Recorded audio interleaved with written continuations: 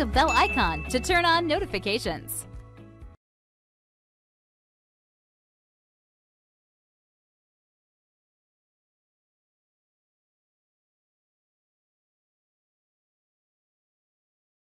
Hello everyone and welcome to this video tutorial about linking tasks in Microsoft Project. Now before we jump into our example, and I'm going to show you a few different ways that you can link tasks together in Project, let's just talk a little bit about what that process actually means if you've never linked a task before. So in any large project or even a smaller project, there will come a time where you're going to need to link the tasks that you create together in order to create an accurate project plan. And all that linking is the process of taking a dependent task or tasks and linking it to its predecessor. So let's take a look at an example of that. Now on the screen here, I have a very basic project plan, and this might be the start of a wedding plan. So if I'm organizing a wedding, these might be the bare bones tasks, the initial items that I've added into my project plan. And it might be that I need to link some of these tasks together. For example, I can see here if I look at my task names, my third task listed here is Finalize Guest List. And then after that, I have task 4, which is Book a Venue, and then task 5, which is Book Caterer. Now, currently, none of these tasks are linked together, but I can see here just by looking at these headings that I'm probably not going to be able to do task 5, Book the Caterer, until I've finalized the guest list. Otherwise, I'm not going to know how many people there will be attending the wedding in order to know how much food I require. The same thing could be said for booking the venue. I need to make sure I have my guest list finalized before I know what size venue I need to book. So essentially, both tasks 4 and 5 depend on task 3 finishing before these two can start. So in order to reflect that in our project plan, I need to link these tasks together. Now, before we start with the linking process, a couple of really important points to note. There are 4 different types of link available when you're linking tasks together. And we're going to use the most common one, which is called FS. And that stands for finish to start. And that means that the dependent task start date is linked to the predecessor task's finish date. So essentially, one task has to finish before the next one starts. We then have a start to start or SS link type. And that means the dependent task start date is linked to the predecessor's task start date. There's a finish to finish or FF, which means the dependent task's finish date is linked to the predecessor task's finish date. Then finally, we have the least common type link, and that is SF start to finish. And that means the dependent task's finish date is linked to the predecessor task's start date. Now, one other thing I want to highlight in here before we go through the process of linking tasks is that you'll see on my task ribbon in the middle there, I have this option Auto Schedule selected. And I always like to keep my project plan in auto schedule mode. Essentially what it means is if you start changing start dates, finish dates, linking tasks, amending things, it means your schedule is going to reorganize and reschedule tasks automatically for you. So let's jump in and take a look at the different ways that we can link tasks together. So what I'm going to do here is I'm going to link Finalize Guest List with Book Venue. And I want to make sure Finalize Guest List is completed first before I can book the venue. So what I'm going to do is I'm going to select both of these tasks, Finalize Guest List, hold down Control and select Book Venue.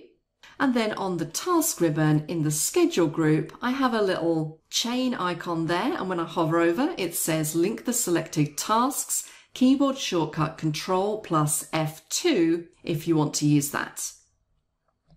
So if I click on this, you can now see what happens. In the predecessors column, it's now showing me that the predecessor for task 4, Book Venue, is task 3, Finalize Guest List. And if we look across on the Gantt chart, you can see that that's been represented by this arrow showing that those two tasks are now linked together. Now you'll see there when I clicked on the link button, I didn't get a choice as to which type of link I wanted to do. If you remember, I said there were 4 different types of link. And that's because by default, Project will do an FS or a finish to start link.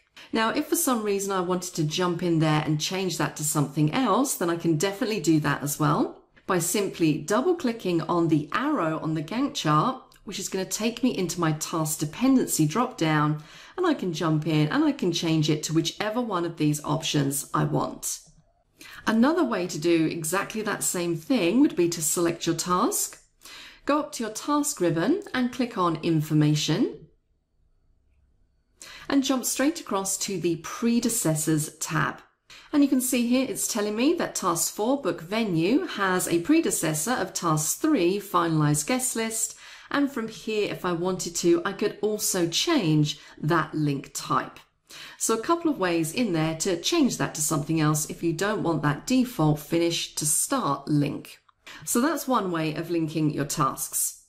Now, another way of linking tasks is for users of Project 2019. So if you do have the latest version of Project, you're going to see that you have a handy little drop down that's going to enable you to link tasks super quickly. So for example, I'm going to also link Book Caterer to Finalize Guest List, because I want to finalize the guest list before I book the caterer, because I don't know how much food I'm going to need. Now, if you have 2019 and you want to link these two together, it's a very simple process. You don't actually need to select any of your tasks. All you need to do is go across to the predecessors column for Book Caterer, and you'll see we have a helpful little drop down arrow which will allow you to go in and select what you want to link to. So in my case, Finalize Guest List, click away, and that now also has a predecessor of Task 3. Now, another thing to note when linking tasks, if you select 3 tasks in one go and click on the link icon, it's basically going to link them sequentially. So because I've selected all of them, Task 7, Book Photographer, has a predecessor of Task 6, and Task 8, Wedding Day, has a predecessor of Task 7. Now, of course, if you want to change these around, so for example, if I want to go into Wedding Day, and I'm actually going to change that to link to Create Wedding Plan instead, I can definitely do that. And if I wanted to also link Finalize Guest List and Book Photographer, I can select both of these, even though they're not together, simply by holding down my Control key. I can click on Link, and you can see now that that task, Task 7, has 2 predecessors, Task 6 and also Task 3. And every change I'm making here, you can see is updating on that Gantt chart. Now, another interesting thing is that if I was to change the duration of any of my tasks, then because I have this set to auto schedule, everything's going to rearrange and reorganize itself nicely. So if I say it's going to take me actually 4 days to finalize the guest list and then click away, everything is reorganized on the schedule, and Project helpfully highlights all of the cells it's changed in blue, so I can go in and I can see which tasks have been affected by any changes that I've made. And this blue highlight will disappear from your Gantt chart as soon as you click on the Save button. Now, if you want to unlink tasks at any point, again, there's a couple of different ways that you can do this. If you're using 2019, you can click that drop down and just untick the box in order to unlink. If you have a slightly older version, for example, let's take a look at this Book Photographer that has 2 predecessors, you can highlight the task and click on the Unlink button. So very simple and straightforward. Hopefully that's given you a bit more of an idea as to the different ways that you can link tasks together and also unlink them. That's it for this tutorial. I will see you in the next one. If you're not a subscriber, click down below to subscribe so you get notified about similar videos we upload.